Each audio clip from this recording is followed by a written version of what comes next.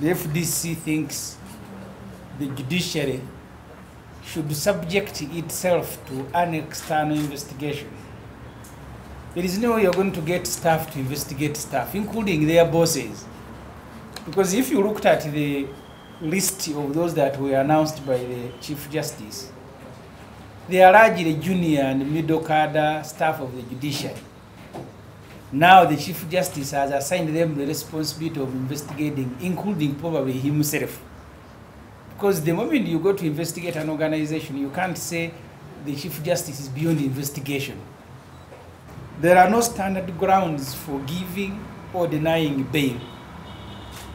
People in the same offense, one is going to be given bail, another one is going to be sent on remand. Even the conditions of these bails also differ. Sometimes you're going to be asked on a very stupid case.